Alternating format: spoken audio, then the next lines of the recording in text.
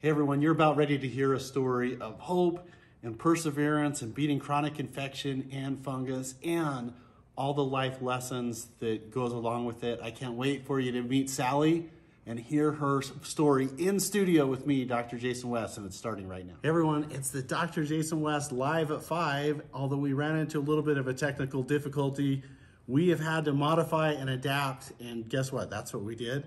And so now we're getting ready to share a neat story from one of my favorite people.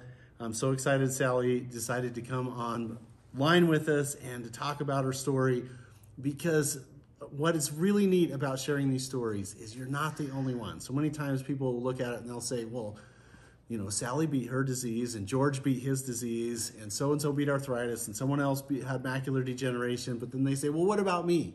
And so I wanted to share with you real stories of hope and the people that have amazing outcomes. And so Sally graciously said, I'll come share my story. Sally, welcome. Thank you. I'm honored. So Sally, walk us back through time of what happened with your health. Where did it start? How did you run into the office? Boy, it seems like a long journey right now. It seems like we've been doing this a long time, and we have. I think through a friend, I found the West Clinic in 2016. Okay. But I want to back up just a little bit before that. Probably in the 80s, I started getting migraines. Okay. And back in 2018, the only thing that we had available to us was a shot that you would give yourself in your thigh. Now, this is while work's going on, because I worked full-time. I was a single mother. And, you know, I would take a break and go to the restroom and basically take a shot, wait a few minutes to try to get back on my feet, and then go back and finish work. And how often were you doing this? Was this like once a month, once a quarter, once a week? This is probably a couple of times a week. Okay. At the worst part, it was probably a couple of times a week. And so that's back in the 80s. As I progress, it feels like the frog that's in the water, you know, where the temperature gets turned up just a little bit and you don't know that the water is boiling. So then move quickly ahead. I got married at 68 years old for the third time, and to a wonderful man by the name of Joe. And I moved into his house in 2013, the end of 2013, November. And and I had retired at that point. So we were in the home, and as it would be, Joe got dementia. He was a type 1 diabetic and he got dementia. And about maybe 2 years after we were married, I started getting a lot of pain in my body. A lot of joint pain. It felt like a really bad flu. I couldn't get over it. Before I moved in, I had been working full time again, and I was making really stupid mistakes, things that I wouldn't normally make mistakes on. So I knew that was part of what was happening, in addition to the foggy brain and the pain all over. And people would say, you look like you feel great, which makes you crazy because you don't feel great. I just kept pushing through it, thinking it's going to get better, and I don't need to kind of give up. At least what my opinion of giving up was, which was to ignore what was going on, and to keep working, keep moving ahead. So, in 2016, I couldn't do that anymore. I was sleeping all the time, in pain all the time. The primary care that I was going to at the time tested me for Lyme. It came back positive, and it took a while to even verify that it was Lyme. And do you remember what type of test it was? Because there's a bunch of tests. There's Western blot, there's ELISA, there's PCR. I think it was the first one. The Western blot. Western blot. It was Western blot. But even that took a while to just, you know, because this would have been like back in 2015, 16, okay? So it comes back positive. And my primary care is sure that I've got Lyme, but she didn't know what to do. Basically, she said, I don't know what to do. And before this, I had been working with a friend of mine that her daughter became a nutritionist. So she was out learning the trade of being as nutritional as she could be, so she could help other people. And I called her and I said, I've started doing some research on Lyme, and I think the only real help that I can get is probably through doctors on the East Coast that give antibiotics. I don't want that. I don't want 2 years of having to go through that. So she called the people that she had been learning through school, and they said, if you've got Lyme and you need to get treated, you need to go to the West Clinic, which is what I did. Now, and you're in Oregon. Oregon to Pocatello is 12, 14 hours?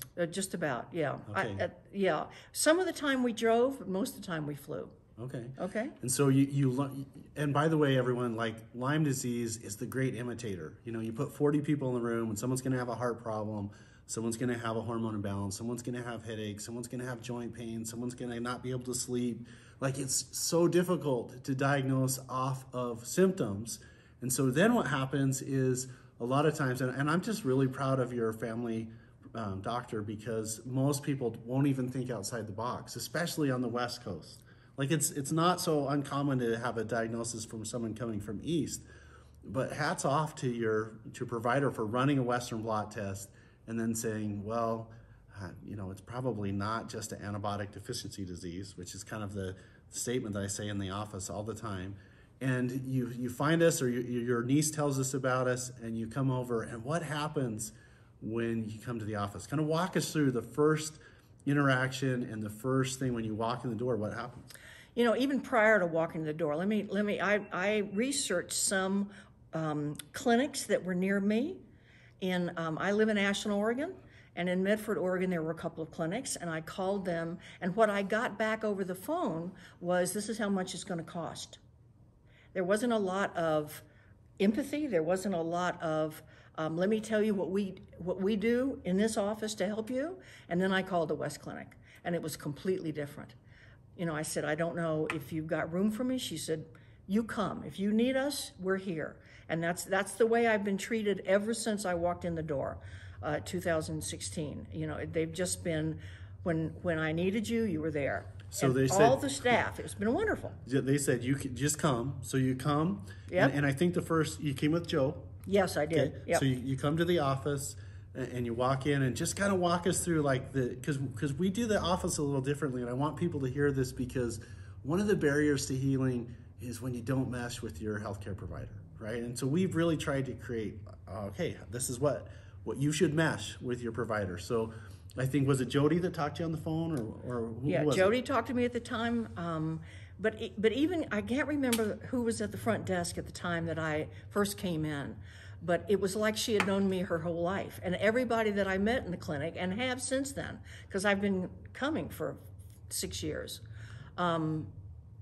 everybody treated me as though they knew me, they cared about me. And I felt hope for the first time. You know, you talk a lot about that too. I just felt hope that I was in the right place. Yeah. So Sally, we have the diagnosis, we do the workup, and then we do something different from other clinics. We do the research project with a medical microscopy, and you see your blood, and what do you see? It was fascinating. I tried to tell people once I went home about it. You could show me where the Lyme was infecting the cells, and you can actually see that.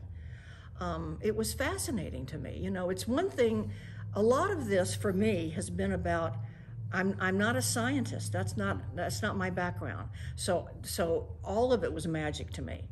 You know, it wasn't based on theory that I had. It was just based on what you all knew from generations of being able to do this work.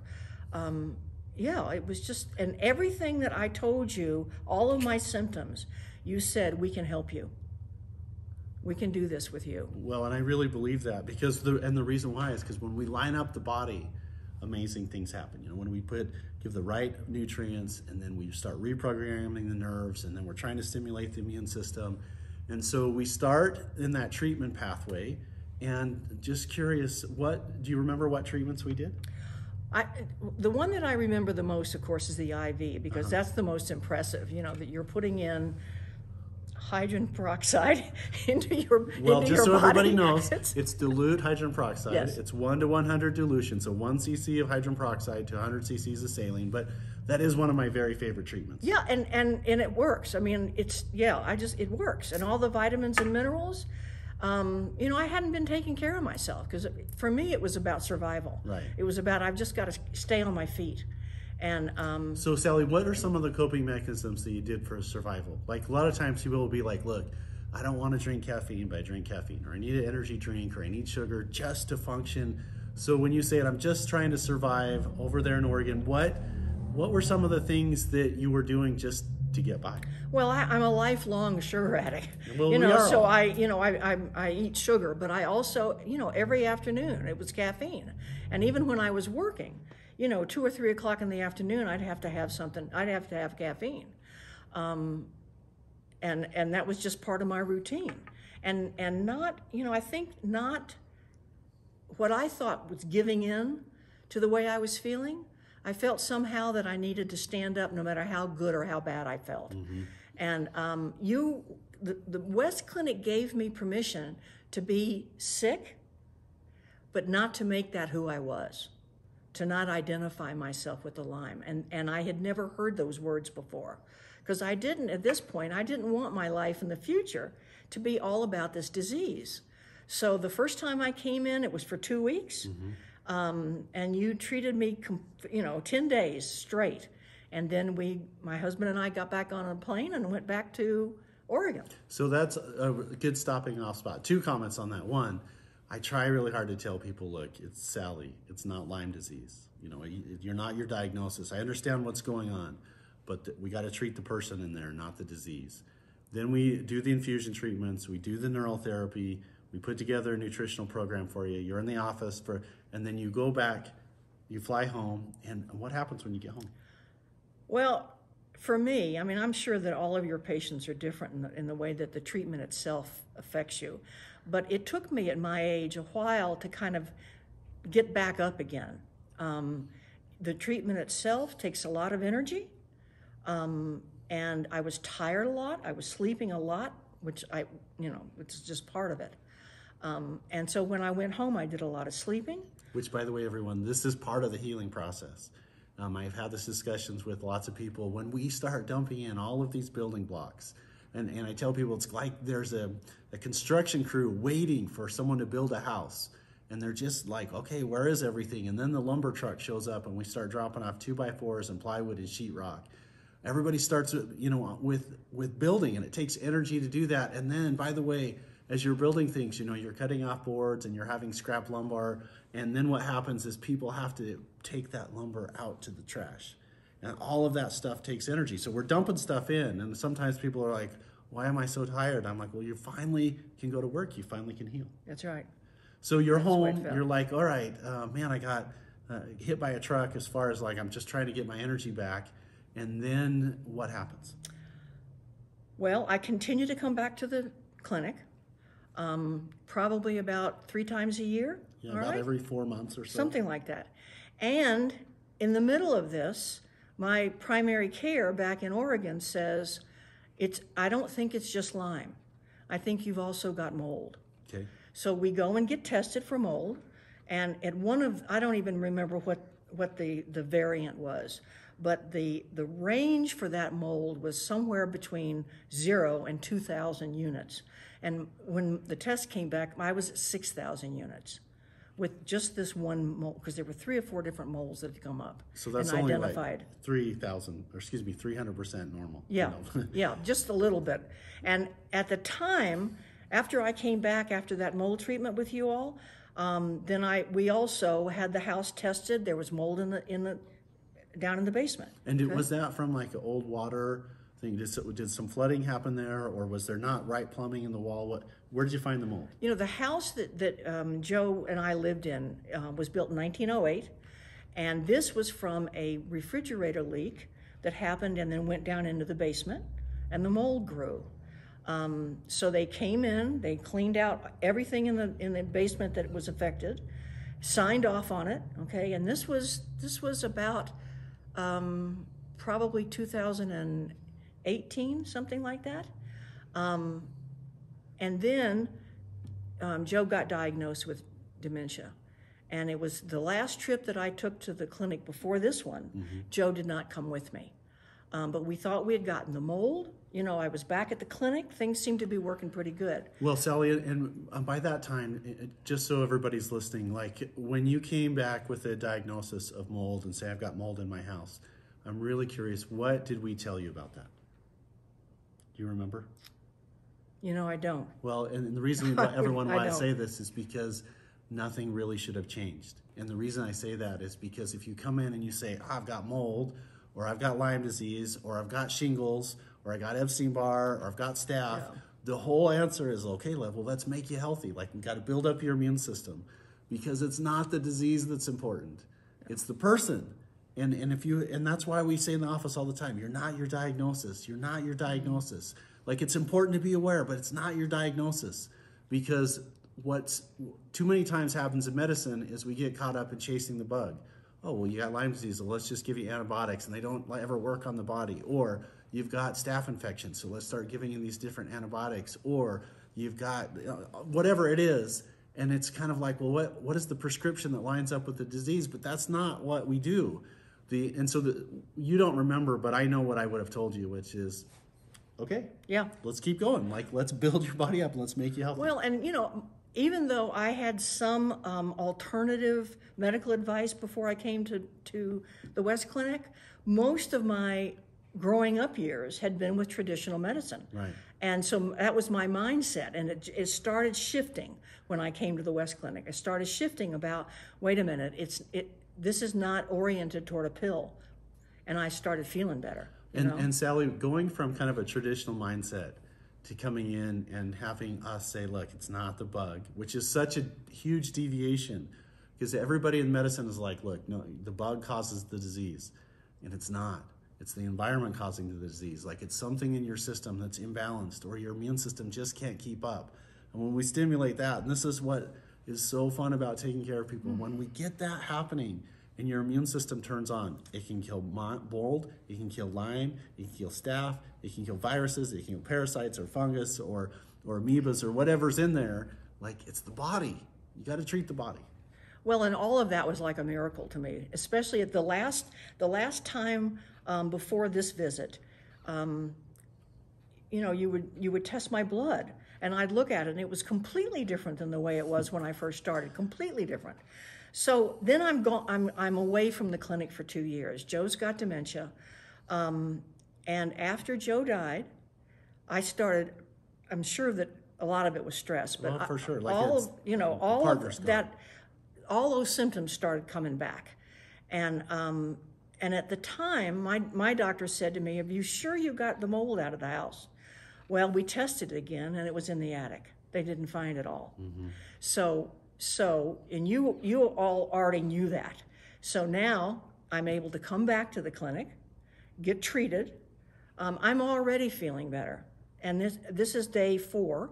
I'll have one more day of IV, and then I'll drive back to Boise, and eventually go home. So it's been re-education for me, and you know, part of what I noticed and what I was up against was people mean well, but when you say you've got Lyme or mold, I don't know if they don't believe you, but in the beginning with the Lyme, I heard, well, we don't have that in Oregon. And I thought at the time, that's the most ridiculous thing I've ever heard. What do you mean that? Oh, they stop at the California border. Well, yeah, they have that's really ridiculous. They have really good border control in Absolutely, Oregon. yeah. Like, there's no ticks there. Absolutely. There's no bugs. There's nothing that can bite you. No. And then I hear, well, you can't have mold in your body. So it's like for me at least, it made me stronger. It made me know, wait a minute, I know what I know. Right, and this is so important, and this is why I wanted her to tell people and hear their story, because when you start living up and lining up for you, like when you have the ability to trust yourself and say, look, I know that this mold is affecting me, or I have this, and you take ownership, and that doesn't mean that you become your disease. It just says, look, just because the doctor, and I even say this about me, I don't know everything, but just because the doctor tells you something, it may not be true, right? That's right. That's exactly right. So for people that are listening and watching this, like there's some huge life lessons. We talked about it a little bit before we started. There's some big life lessons that like you have discovered. And I think they're really powerful. So if someone's out there and they have whatever condition it is, what are some of the lessons that you've learned that you wish you would have known in 14 or 15 when you got this, and that you can put your arms around and say, wow, this is a big lesson for me? I think knowing yourself and knowing that nobody else can make those decisions for ourselves but us. And sometimes that means doing things that are a little skewed to the general public, because they want to tell you, no, you should be doing this or that. But it's standing up and saying, no, I trust myself. I know that this is the right path for me to do. And I've always been the kind of person that when life shows up, I pay attention. You know, it's not, how do you deal with life as it shows up when it's there? And that's an invaluable lesson for me. I've always felt like if you don't own it yourself, then somebody else is going to own it, and they won't, you know, it may not be best for me. Okay. What about like some of the rules of health that you've discovered? Because, you know, we talked about when you don't feel very good, a lot of people will go to a crutch, which is chocolate or which is sugar or caffeine. And you said, when I was working, I had to have, you know, some afternoon caffeine.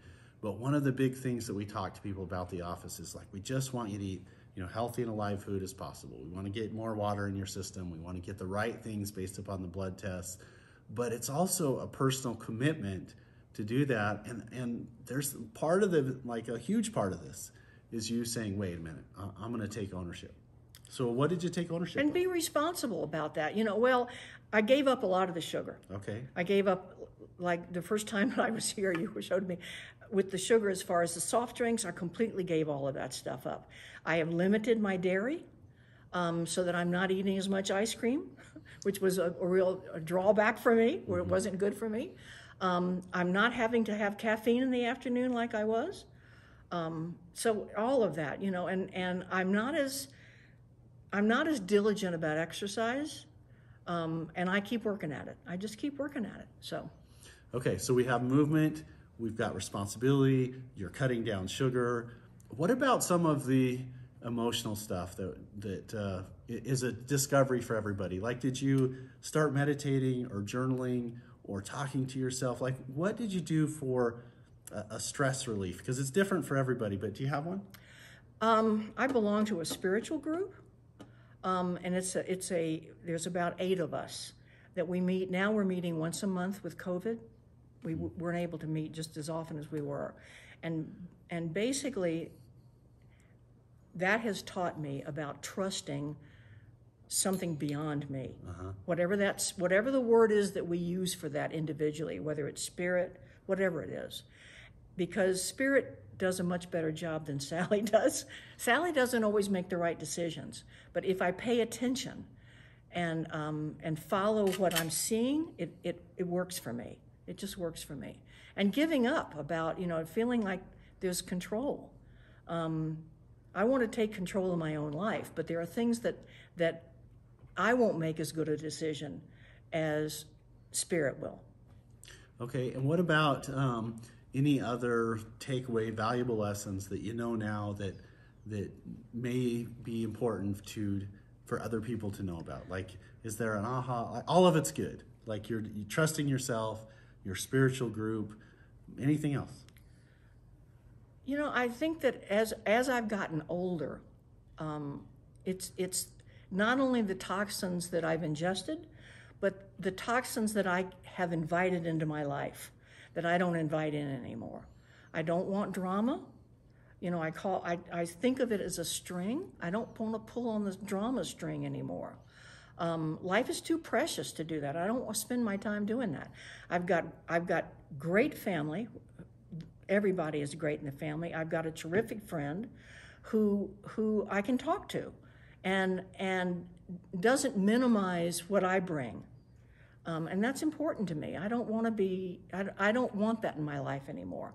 And I think that takes a conscious, because to let go of people, or you know, whatever you've been doing, to give that up sometimes is hard. You know, I love people, and I don't want to necessarily give them up, but I've done that because I think it's important in my life for the quality of my life. So. Yeah, Sally, I just think that's fantastic. Don't pull on the drama string. Like, I'm going to incorporate that into not only my life, but when I talk to people, like, just don't pull the string. I've got another one for you, Okay. which happened a few years ago. The situation doesn't matter, but basically it's don't get in the boat. If you know that there are people or activities in the boat that you can't agree with, just don't get in the boat. Oh, Let the boat go by. Wait for the next one. I'm just waiting for the next boat to come Right. around. Sometimes it doesn't, sometimes it does. Don't pull the string, don't get in the boat. Like, Absolutely. Because, you know, your body's here and your mind's here, they go like this, and standing up for yourself physically and saying, look, this is what aligns for me. You know, my doctor is telling me this. Maybe that really resonates with me, and maybe it doesn't. And having the courage to, like, search out what is right for you. Don't pull the drama strings. And then, again, like, just being you. Like, when I saw Sally this week, I was so excited. It's like one of my friends that I hadn't seen in a long time.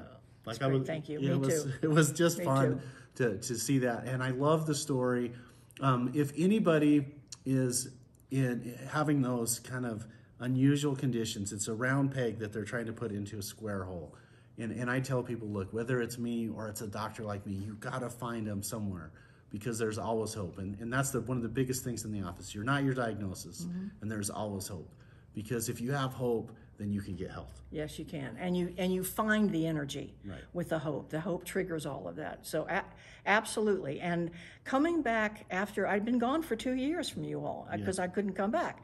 And now I can. So I can come back every 3 to 4 months and live the life that I'm supposed to live for as long as that's supposed to be. Right. We had that discussion too. Like, we just want, for whatever time all of us have left, it's about living and not surviving. Yes, exactly. Live, not survive. So With everyone, joy. With joy, right? So Sally came in the office 5-6 years ago with some complicated medical procedures. And when we saw her, the reason why our team was so happy to see her is because when you balance people and we start, like, let's work on your energy pathways, your biochemistry, your nervous system pathways, like, these are the outcomes that we can expect. It's not a Hail Mary medical miracle. Like, this is, oh, well, we're going to do this, and we're going to help, and we're going to change. And then what happens, this is my dad's prophecy happening all over again. He said, Jason, when you start working in practice and you start living your healthcare provider purpose, you're going to find people that you resonate with, and you develop these friendships that are just really deep. And, like, this is one thing that I haven't seen her for a long time. And it was like, I saw you last month. It was wonderful. Yeah. Yeah, it was wonderful. And so everybody, remember this. You're not your diagnosis. There's a person in there. And if you balance the body and you live true to yourself, like, you can beat these things. It's possible. It's happening. We're so grateful for Sally to come on the show. That's our segment for this for the show. You're not your diagnosis. You can beat it. This is Dr. West and Sally signing out. See you later. Bye. Everything. Thanks for watching the story. Sally's just a motivation and inspiring. If you would like information of how to beat your chronic disease, just go to thewestcliniconline.com. We are there to help you. This is Dr. Jason West. I'll see you guys on the next amazing video.